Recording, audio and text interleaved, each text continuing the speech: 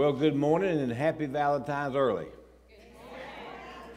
If you came last night, you had a great time and it ought to carry over to the day. We had a wonderful time last night. A lot of fun, a lot of smiles, a lot of good things happened, and I'm glad for every one of you that came and for every one of you that helped in any way to make it perfect, and it was. So let's have a good time today and get ready for the real Valentine's Day that'll be here very soon, so you'll know what to do. All right, let's all stand together and go to prayer. Father, we thank you for your loving mercy.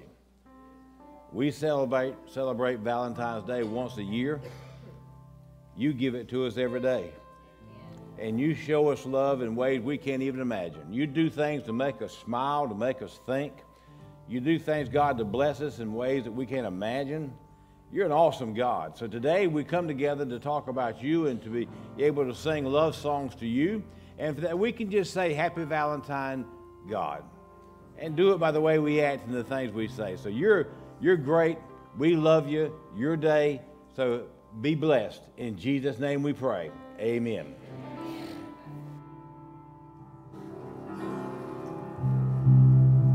Blessed be your name. Blessed be your name, oh Lord. Blessed be your name. Blessed be your name. Blessed be your name.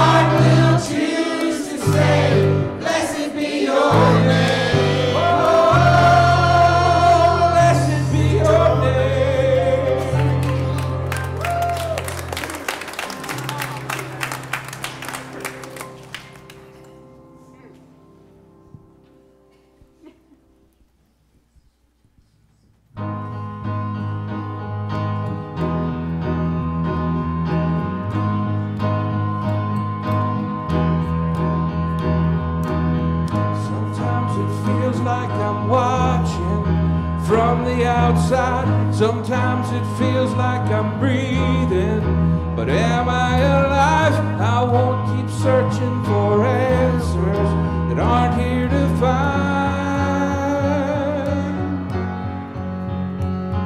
And all I know is I'm not home yet. This is not where I belong. Take this world and give me Jesus.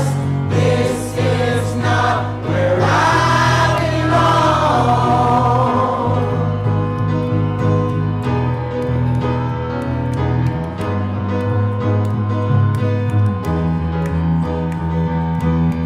So when the walls come falling down on me, and when I'm lost in the current of a raging sea, I have this blessed assurance holding me.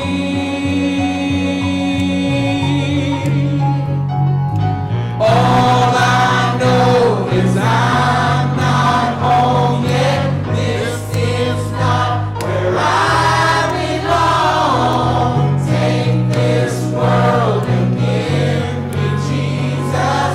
This is not where I belong. When the earth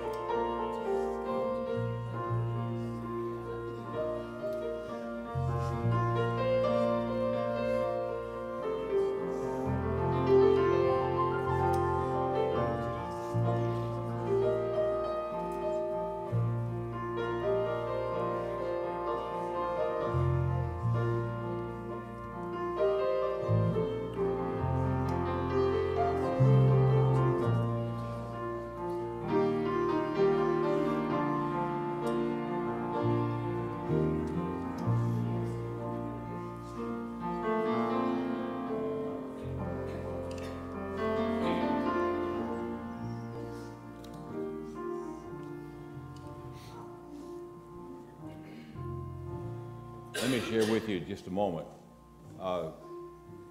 Kenny Harris passed away. This is Jack's father and Johnny Harris's brother.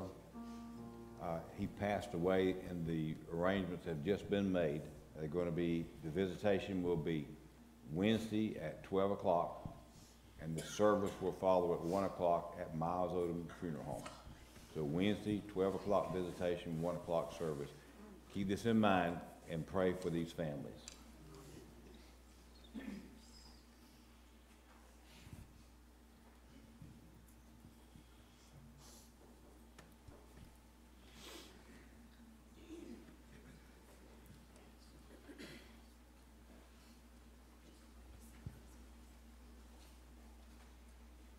What a beautiful day the Lord has made. Amen. Let us go to prayer. Heavenly Father, we thank you so much for everything that you do for us. We thank you for being there when we need you. We thank you for being there when we don't need you. We thank you for meeting the need of this offering that's about to be collected and distributed the way you want it distributed. In your wonderful name, amen.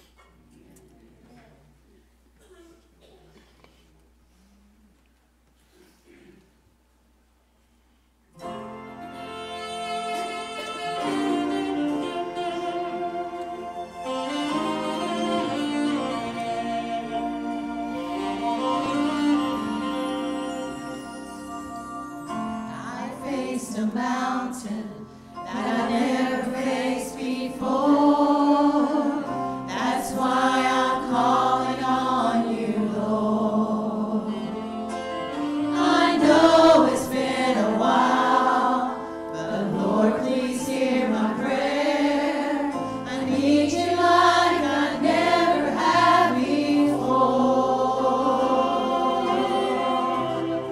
Sometimes it takes a mountain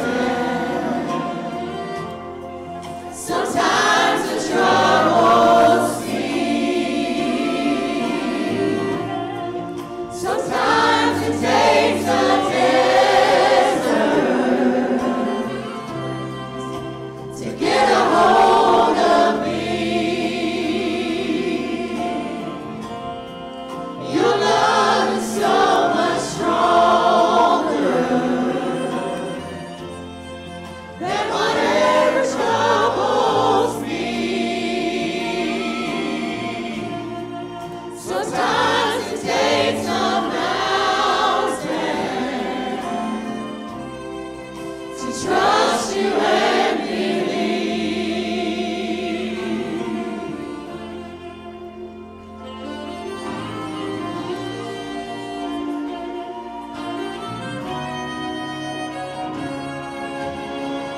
Forgive me, Jesus, I thought I could control whatever life would throw my way.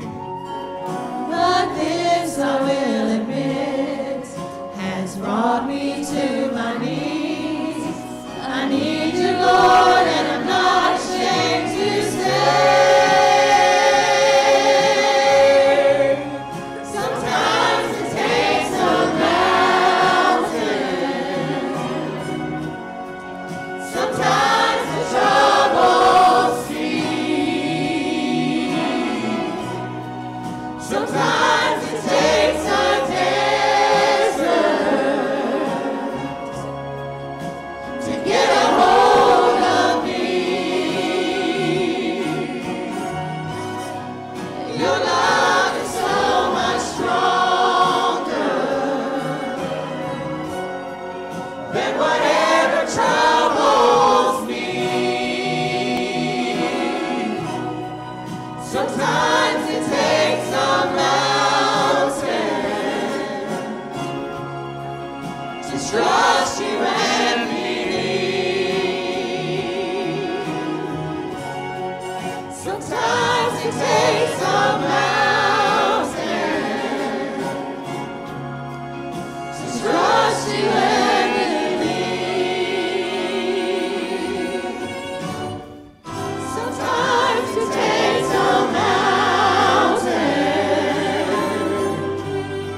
Sometimes the troubles cease. Sometimes it takes a desert to get a hold of me. Get a hold of me. Your love is so much stronger than whatever troubles me. Sometimes it takes a mountain to trust you and believe. Sometimes it takes a mountain to trust you and believe. Trust you and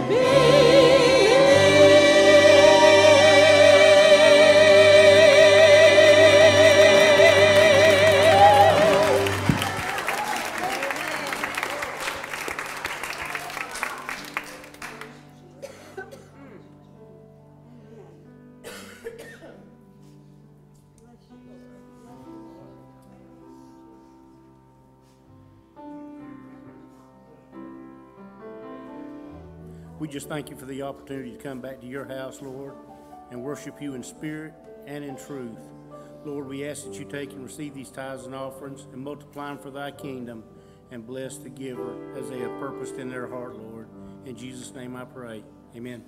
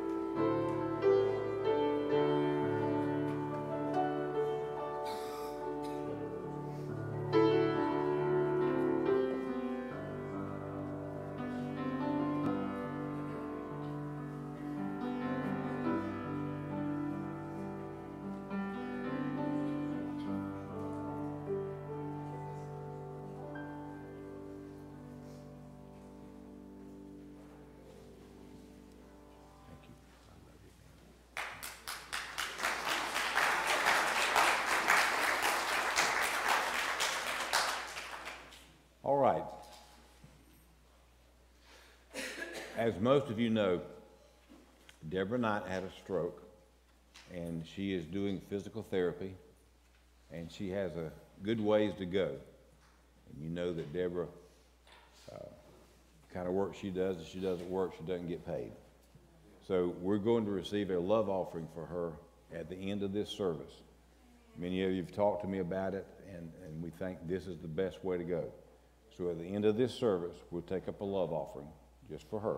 Give what you can, what you want to, and God will honor it. Everything that's taken up will go directly to her.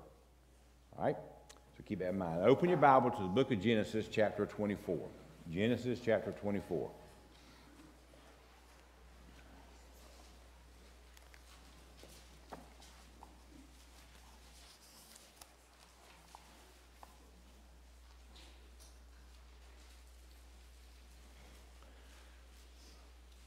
Now, turn to your very last verse. And it says, and Isaac brought her into his mother Sarah's tent, and he took Rebekah, and she became his wife, and he loved her. And Isaac was comforted after his mother's death. Father, open the word to all of us today, because it speaks to all of us. It's Valentine's season, a time to show special love. So we just ask you to minister to every heart and let your word become our life. In Jesus' name we pray. Amen. All right. If you have your book, turn to page 186.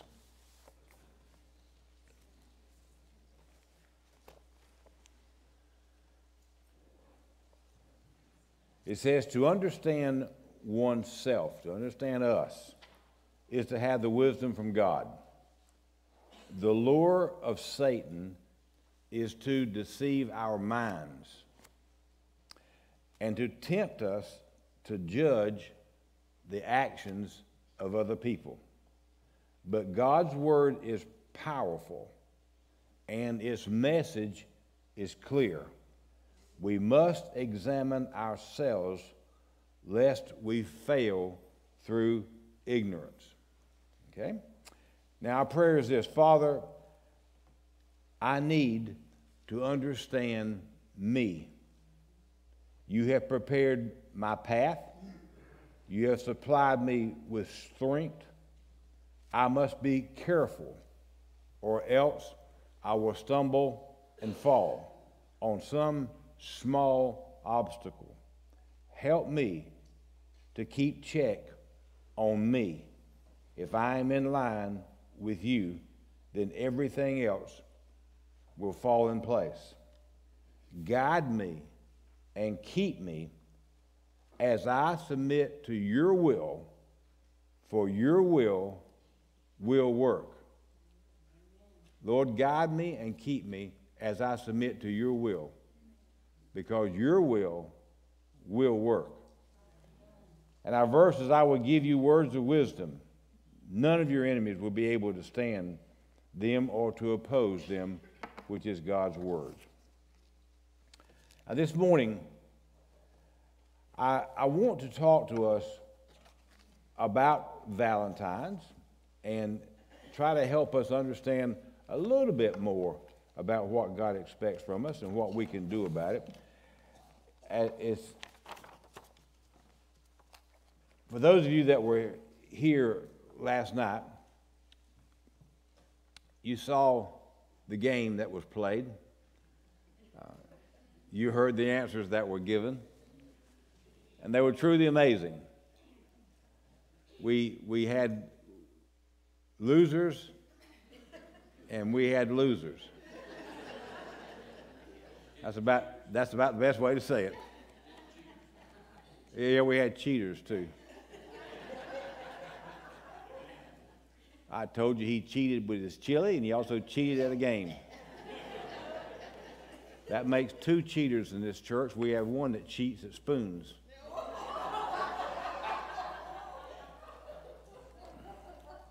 Now, as your pastor, I had to step in last night and use my Christian authority on some of the questions that were asked.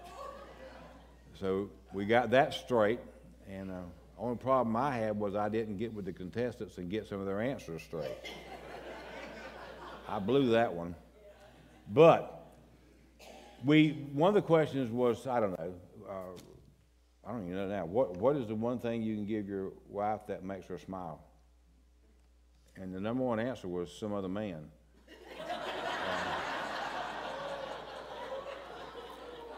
Nobody got that one right. But you know, here we are, you guys and you gals. It's going to be Valentine's Day Tuesday, and we hope that you do something very special to honor your bride. The easiest thing in the world to do, or your groom, the easiest thing in the world to do is buy them flowers. Everybody does that. And do you know that they don't mean anything to your wife?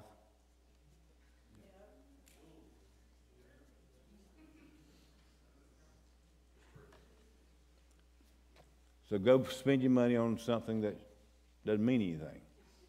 Or you can do something that really will make her happy. Go buy her jewelry. And a word of wisdom is spend a lot of money on that jewelry. Just get fake jewelry. Fake looks as good as real. You cannot tell the difference. I gave Brenda a diamond necklace one time. She lost it. There on out, she got fake. Never lost a piece of it. Words of wisdom. I want to give you some things very quickly you guys and gals can do to make your wife and husband happy here on Valentine's Day. When you don't know what to do, you just flat out don't know what to do, I got it for you. Number one, make a homemade card with a picture of the two of you on the cover. Get ideas for a verse by spending a few minutes browsing through a card shop. Write a poem. It doesn't have to rhyme. I had one last night I made up for Tegan, and I would like to share it with you. I will later. Send a love letter listing the reasons why I love you so much. That'll tear her heart up. She won't believe it, but it'll tear her heart up. Wishful thinking. Plan a surprise lunch, complete with a picnic basket, sparkling grape juice, and goblets to drink out of. That's not turkeys, goblets. Bake a giant cookie and write I love you with a heart-shaped Red Hots or frosting. Don't worry about the calories. You're not going to eat it. Just look at it. Make a coupon book and include coupons for a back rub, a compromise when you're about to lose an argument, guys, a listening ear when needed, and doing the dishes when the other person cooks. Kidnap her car or his car and have it washed and thoroughly detailed. Compose a love song. Don't sing it. Philip, compose a love song. Arrange for someone to sing a favorite love song to you and your loved one when you're together. We did that last night. That was a lot of fun. That was a lot of fun.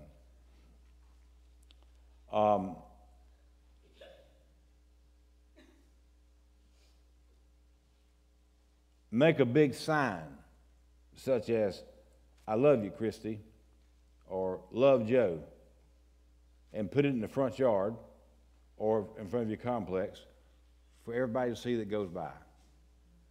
But use your names. Hey, don't use Christy and Joe.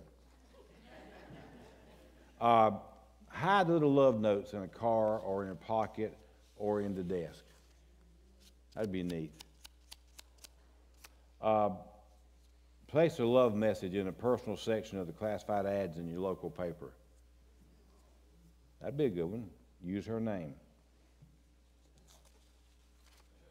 Florist flowers are not the only way to say I love you. Get a single flower out of your yard and write a message about how its beauty reminds you of her love. For a greater impact, deliver it at school or work. Just your own personal thing.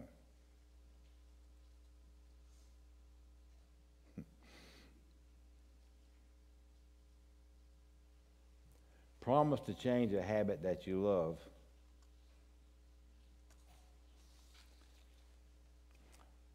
Promise to change a habit that your husband or wife, your love, has been wanting you to change. Now with that one, I want to share with you.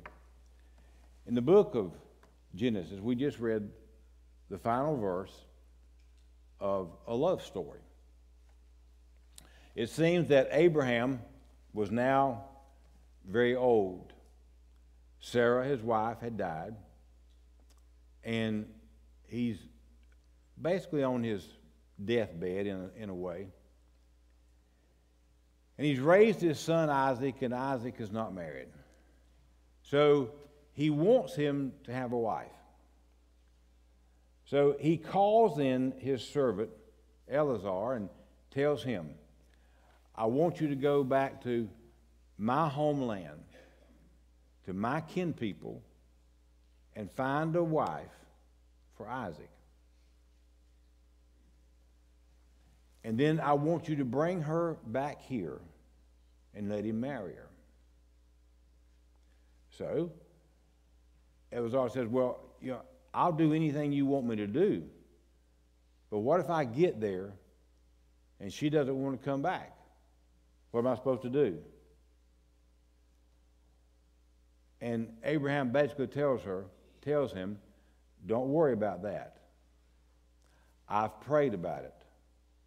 I've prayed about a wife for my son, and she will come back. So why can't she just marry someone from here?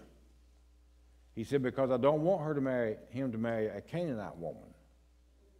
And the reason I know that one from my home will come back is because God promised me this land in Canaan where I am and promised it to my ancestors. So I know she will. If I was preaching a sermon to the parents about raising your children, this would be a perfect place for you to realize that you have a hand in who your child marries. You don't pick them out, but you pray and you ask God for that right person in your child's life. And I sure hope parents have done that. I did it for my children, and it worked. I'll do it for my grandchildren. It'll work because I trust God. So pray about who your children marry. It's important. So Eleazar goes, and he gets there. It's a long journey. He gets there, and he goes beside a stream, and he prays. And he says, Lord, I don't know which woman I'm looking for, but you let the right woman come. And so I'm going to ask her if I could have a drink of water. And if she says to me, why, certainly I'll give you a drink of water, and I'll even water your camels for you, then I'll know that's the right woman. In a little bit, here comes a woman carrying an urn with her. And she goes to the stream, and she gets the urn full of water. And she starts to leave, and he says, excuse me, ma'am. Total stranger. Excuse me, ma'am. Would you mind if I have a drink of water? She said, why, certainly not. And she walked over and gave him the jug, and he took a big swallow. She said, go ahead and have another one. While you're doing that, I'll feed your camels for you. I'll give them plenty of water to drink. No big deal, but you ever give a camel water? He can drink enough for a week. This was no small matter. Because you see, Abraham sent camels, plural, as gifts, jewels and gold as gifts to this woman, whomever she was, that was to be his son's wife. And also to her parents as sort of a dowry. So there was a lot of stuff here, a lot of camels here. So she does that. And she starts to leave. He says, "Excuse me, ma'am." He said, "Do you reckon y'all have a place I could spend the night? And then I'll leave tomorrow." And she said, "Sure." And she leaves him standing there. She goes back to her daddy, and her daddy is Abraham's nephew. So he goes back to him and tells him what just happened. Well, there's a man named Laban that is her brother. He hears the story. So he runs back out to where Eleazar was and says, "Listen, what are you doing here? Come on, we got plenty of room. You can spend the night with us." And he does. So he says to them, "Listen, I want Rebekah to be I want to take her back to Abraham so that she can marry Abraham's son Isaac." And that, of course, they know Abraham. And they say, "Okay, you can take her." Just that easy. So they call Rebekah in and ask her, said, "Listen, what do you think about this?" She says, "I want to do it." So they asked Eleazar, said, "Look, can you wait at least 10 days and let us enjoy the 10 days with our daughter?" He said, "Nope, got to go. This is urgent." So they asked Rebekah, said, "Will you be willing to go right now?" And she said, "Yes, I will." So she jumps on her camel named Clyde, and they begin to take off through the desert. And she had a joyful spirit and a joyful song in her heart. With bells on her fingers and rings on her toes and a bone up her nose, ho, ho, she goes across the desert. They finally get back to Abraham, and Isaac is out in the field. You guys, listen. Isaac is out in the field praying, "God, send me that perfect woman." And she sees a man from a distance, and she asked Eleazar, she said, "Listen, who is that guy out there?" So that's Isaac, your future husband. And she jumps off the camel, and she starts running to Isaac. And she meets him there in the place of prayer. Isn't that something? It's where he was praying. No better place to meet your future husband or wife than in church. A way to start one out. So Isaac immediately falls in love, and he takes her in his mother's tent. His mother is dead. She's been dead about 3 years, but her tent was still there, and it was his. So he takes her in there. It says that he takes her as his wife.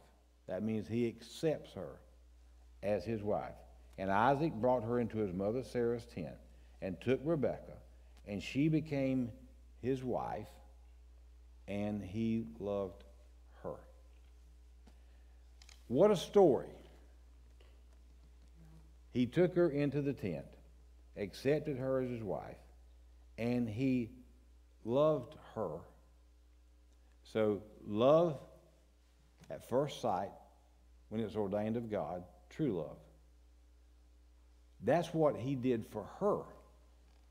But look what she did for him. It says, and Isaac was comforted after his mother's death. Now, his mother already had died. That's not what it's saying. It was saying that for 3 years, Isaac was troubled, couldn't let go of his mother's death. He mourned, he missed his mother. But when he took Rebecca as his wife, her love instantly took the depression and sorrow away from him that he'd had so long for his mother. It was replaced by her love. What kind of love is that? Same kind God promises to us. I will be with you always. I will strengthen you. I will uphold you. I will help you face anything in your life if you'll trust me. And together we will walk through it. And together we will get to the other side. That's what God promises. And that's exactly what she did. So this is a glorious thing. It's a beautiful love story. It says, and he loved her, and she comforted him. You see, we need each other. And we need each other for different reasons, not excuses. And every marriage should be based on God. Every marriage, it should be of God. And if we pray and ask God to give us the right wife and the right husband, he will. He'll send that person in our life. And I even heard Youngie Cho, who was a great minister, Youngie Cho said, when you pray for a spouse, pray for what you want. You girls, you pray for what you want. I want him to be 6'2". I want him to have dark hair. I want him to be kind, very considerate and loving. He said, be specific what you want. If you just say, God, send me a man, it may be an ape. See? He said, be specific. God, just send me a woman. The devil can wear blue jeans. Pray for what you want. And then begin to thank God for it. And let your marriage begin that way. So what is real love? It says, and he loved her. What is real love?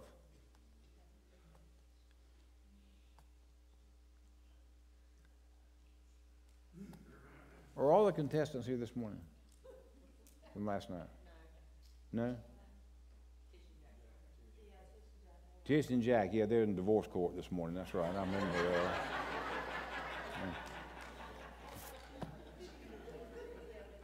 Other than that, no, they're at the funeral home making all the arrangements. But other than that, all the contestants are here. What that means is they went through that trial of darkness last night, and they're still together. And you can call that a type of real love. A type of it. So let's define what real love is.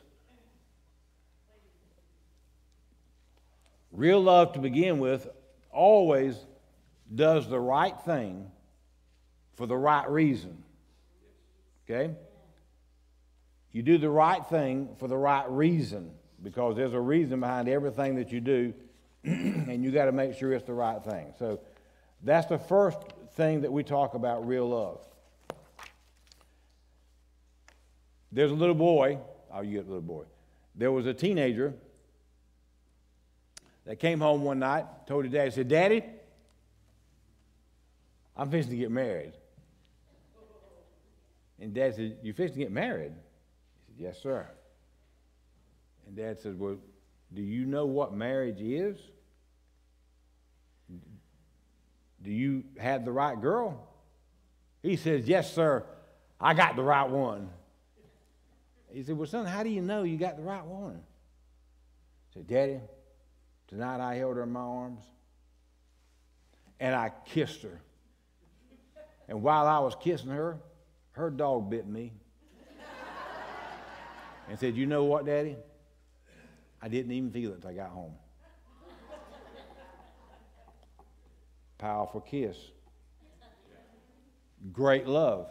I think that's the way a lot of marriages are entered into for the wrong reason. We don't know what love is. We know what infatuation is, because that's what we get with motorcycles, run up and down here and run up and down here. You know, that's infatuation. That's where you say you love somebody one minute, and the next minute you ain't speaking to them because they looked at another guy. You know, that's infatuation. We don't know what love is. But love is doing the right thing for the right reason. And you have to figure out what is the right thing.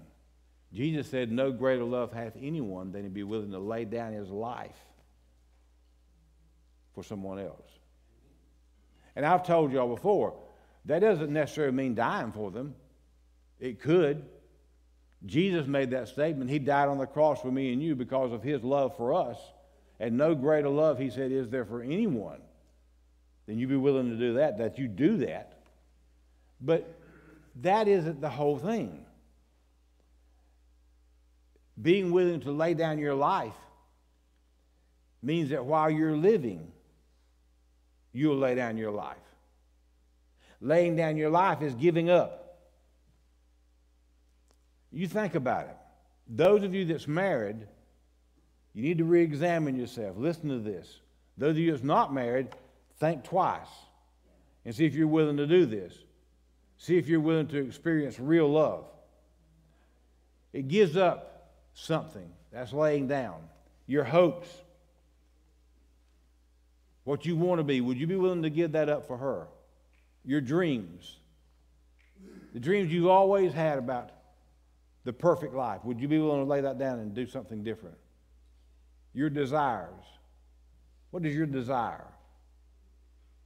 Are you willing to change that desire? Your plans, your goals that you want to achieve in life, the ambition that you have. You're willing to lay it down because he or she means more to you than what your personal, egotistical things mean to yourself. The idea of being all you can be. Would you lay that down? What things would you change? The things that you are right now.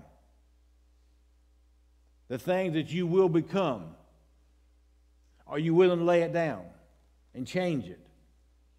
And change it for things that she might want or that he might want. Are you willing to put good, which represents a good marriage, above your own wants? Are you willing to have patience and endurance? Patience to wait, endurance to last. Are you willing to have that in a relationship that you want to be complete in your life? It's called being unselfish. And we by nature are selfish individuals. But would you be willing to become unselfish? Give up yourself. Lay down your life, your plans, your hopes, your dreams. Lay them down for your mate. Would you be willing to? And see, we say, yes, you better believe it. That's what we say before we get married because we don't know what happens after you get married. How quickly that mascara that she wears, that when she takes them off, that's real scarum. Mascarum hides the real scarum. You see, you got to learn that. But those of us who are married, well, this becomes a greater thing for us because we've already gotten settled in. We've already gotten that one. You see, you girls fix that hair so pretty. Put on that mascara so thick. Wear the right stuff the right way to tease us and to entice us and to put us in la-la land so that we'll do anything for you.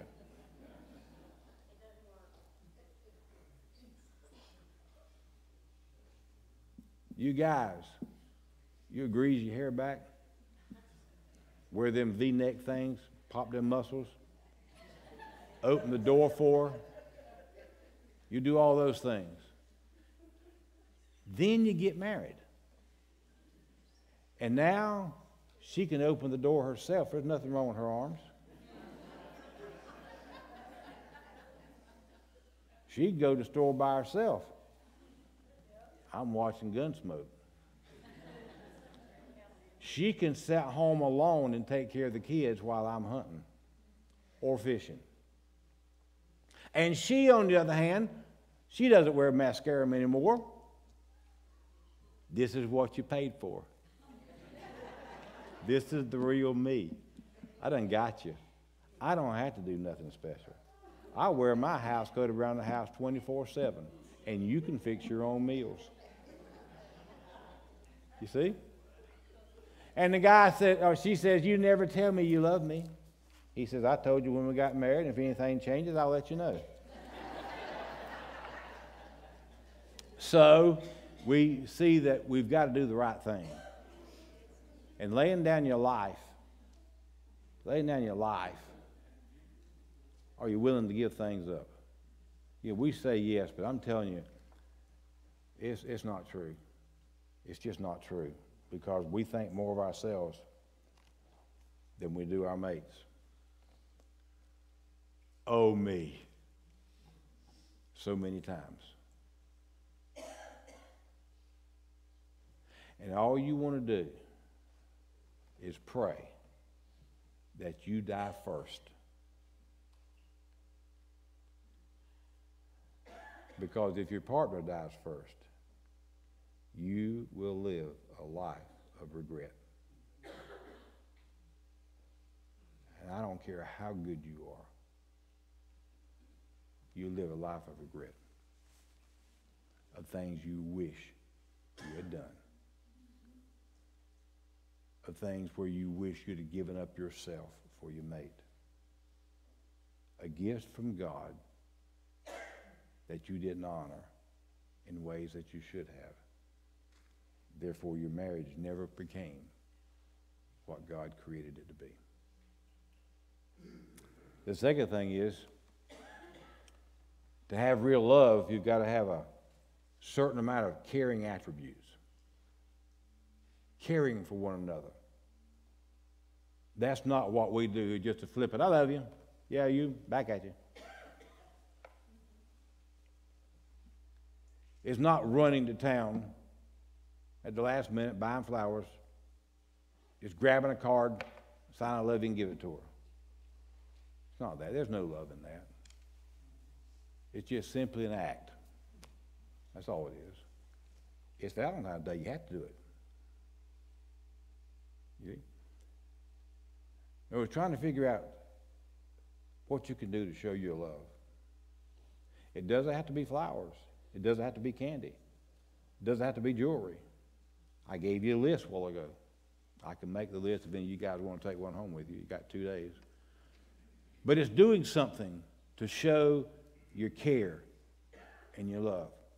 Remember back in the day, those of you that are old enough to remember it, when we had soft drinks, and the thing was, let's go get a Coke. And you go to the store and you get a Coke. But what that meant was you may get a Pepsi. You may get a 7-Up. Everything was referred to as a Coke. Every drink. It's a Coke. Let's go get a Coke. And then one day, Coke got a hold of that, and they said, this ain't right. And they came out with the slogan, Coke, the real thing. Now, that changed it. So now we got to get a Pepsi. Diet Pepsi. Dr. Pepper. Diet. Cherry. I love them. Sprite. Right on down. We're very specific now. And a lot of our marriages are that way. Love you. And that's it. It's like Coke. Whatever it means. But our mates want us to be specific. And do something and share something and show something that means something to them. Just from you. So many people today will tell your wife or your husband they love them. We do that here. I love you, Mary. See? She told me she loved me back. So it can't be, I love you, Mary, and then me turn to my wife and say, I love you, and it's the same thing, because your wife's special.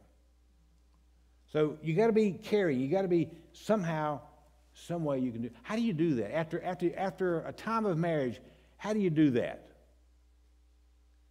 How do you muster up that caring attitude that over the amount of time has been caked over with your selfishness?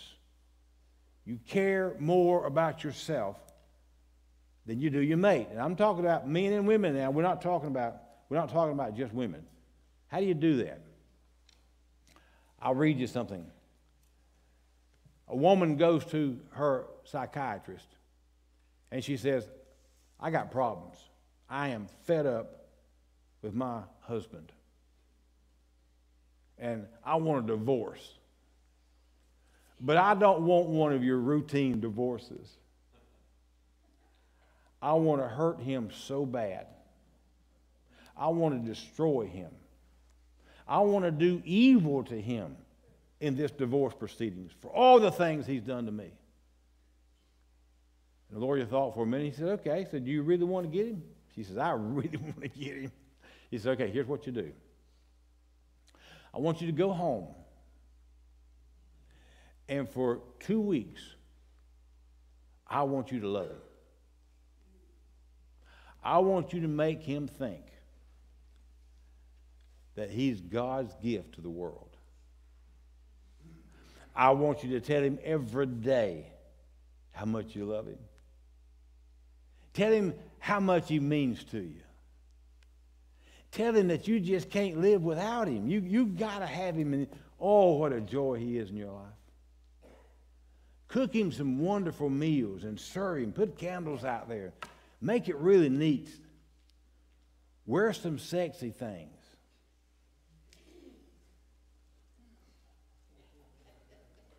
Do some things that makes him think. Go with him on the things he does. Just build his ego up. Make that man believe that he is the greatest thing that ever happened. Make him love you. Tell him you have an undying love for him. That's eternal. She says, I'll do it. He said, now when you do, in 2 weeks, then we're going to drop the bomb on him. After you got him set up, boy, we're going to nail him. So she says, yeah, I like it. And she's foaming at the mouth. And, so she leaves. Well, 2 months passed by. 2 weeks passed by. He didn't hear a thing. Then a month goes by. He doesn't hear a thing. The doctor. So he calls her. He says, Miss So-and-so says, listen, I haven't heard from you. How'd things go with your husband? You ready to drop the bomb? She says, oh, no, sir. She said, I did all the things that you told me to do, but I don't want a divorce now because I found out I really do love him. I really do love him. So what made the difference? The same thing that you can do in your life. Her actions changed her feelings. See, that's what's wrong with most of us. We want to blame our mate for all the problems, and we refuse to look at ourselves. So we cast it there. But her changes changed her, made her different.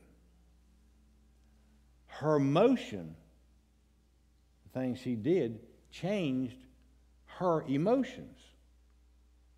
Emotions can change emotions. You got to do something. Not just think about it. It could be you where the problem is. Most of the time it's both of you. It's not one of you. But somebody has to start it. See, love is not built on promises. It's built on repeated actions. Over and over and over and over. And if it gets to be repetition, it's okay as long as it's coming from the heart. All I do is draw you closer together. So you got to make sure that somewhere in there, there's caring attributes. And the last one is real love will stand the test of time. It'll stand it.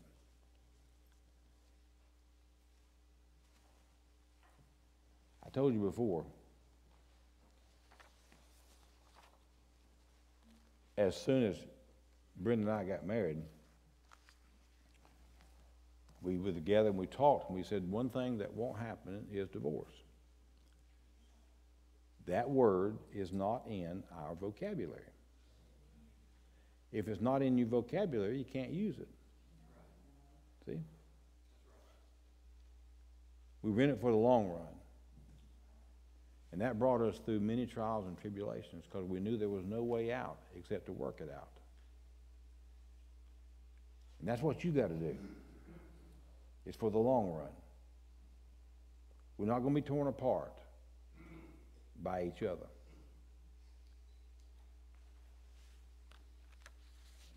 See, suppose you had a car and you love that car and somebody came along and they took your windshield wipers off, took the rubber off of them. And all you had left was that piece of metal. Well, it would still work, but every time it worked, it wouldn't let you see. And it scratched your glass, messed your glass up. Then the next thing they did was tear your door off. Now you got a problem because you can't keep the weather out. It rains inside it, and mold and mildew. Pests get in there.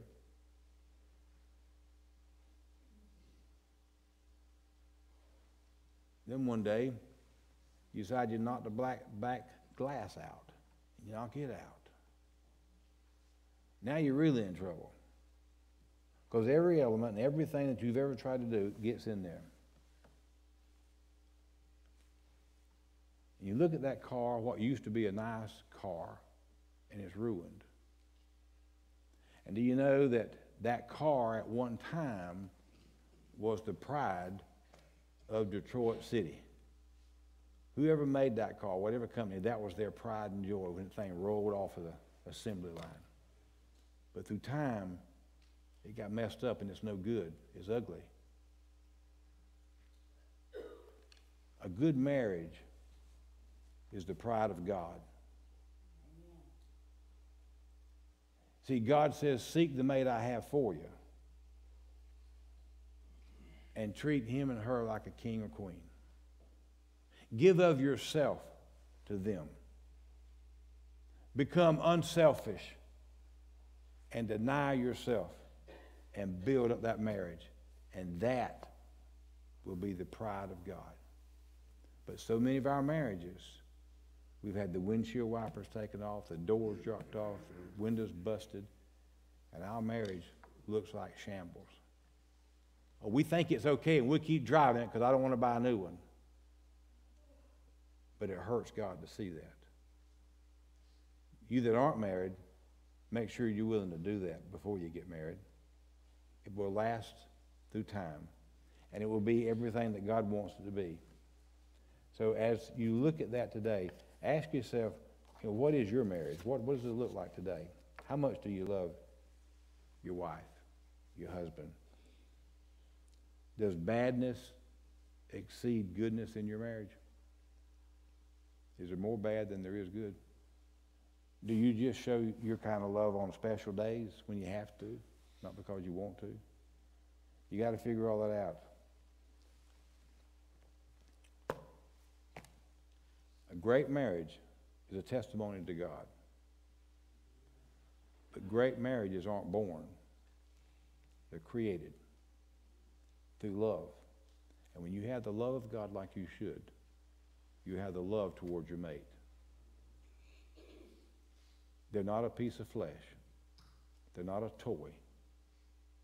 And they're not an occasional joy. They're God's gift. They're queens and they're kings. Treat them like it. Whatever you want your marriage to be, whatever you want your husband or wife to be, you be that to them. And you watch what happens. Father, I pray today for every person in this building that we will be everything you want us to be. that we will give you everything you want, and then I give our mates everything they want and desire from us as Christians. Let love not be something we say, but something we do. And God, let us learn to get rid of the selfish attitudes we have.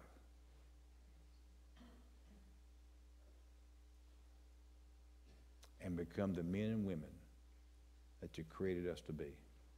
True happiness is a great marriage. True happiness is yielding to someone else. True happiness is being willing to give our life for our mates.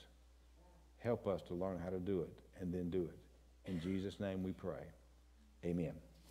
And before you go, we're going to receive an offering, and I would ask